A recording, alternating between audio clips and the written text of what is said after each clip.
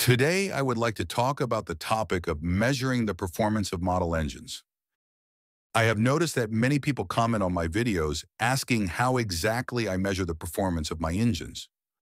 For this reason, I would like to explain my dyno to you in more detail. Basically, it works like a roller dyno for cars. The car does not move on the dyno. It's fixed with belts to hold it on its place. The driven wheels of the car drive the rollers of the dyno. The rollers have a high inertia as resistance, and at the same time, the speed and acceleration are measured via the rollers during the acceleration of the car. A software then calculates the power and torque of the motor based on the speed, acceleration, and inertia of the rollers. Let's take a look at how I implemented this principle in my dyno for model engines. The biggest difference is that I don't drive rollers with my engines. I use directly the flywheel for this purpose. The flywheel is therefore significantly larger than it would be the case when fit in a model.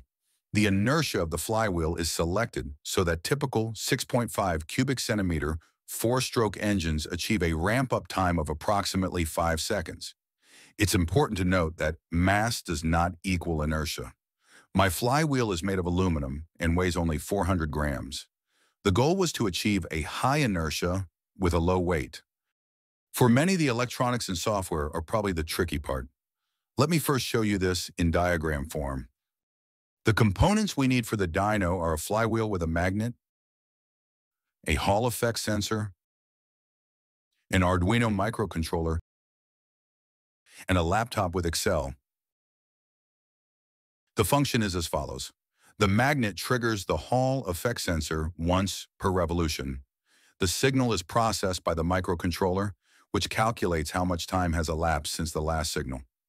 Since the motor has made exactly one revolution during this elapsed time, the microcontroller can calculate the engine speed from this.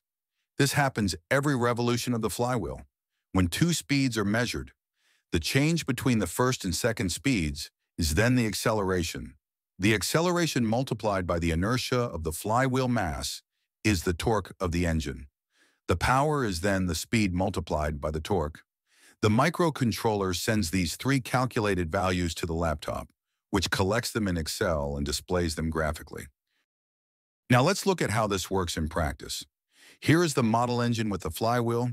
Here is the Hall effect sensor with cable.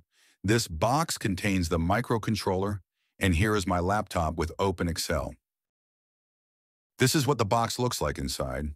There isn't much in it, just a USB cable and the connections to the two switches and the Hall effect sensor. Here you can see the magnet and the flywheel. The Hall effect sensor itself is mounted separately and is approximately 2 millimeters away from the flywheel, so everything is contactless. Let's now start the Saito FA40A and see what data we get.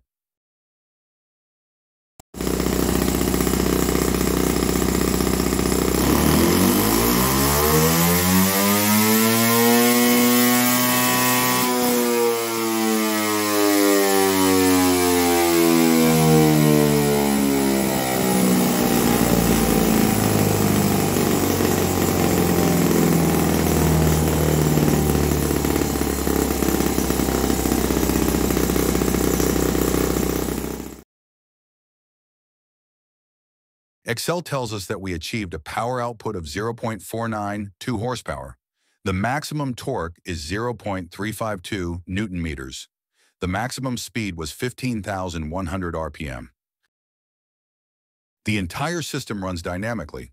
This means that you can watch live as the performance curve is generated in Excel. Let's take a look at that too.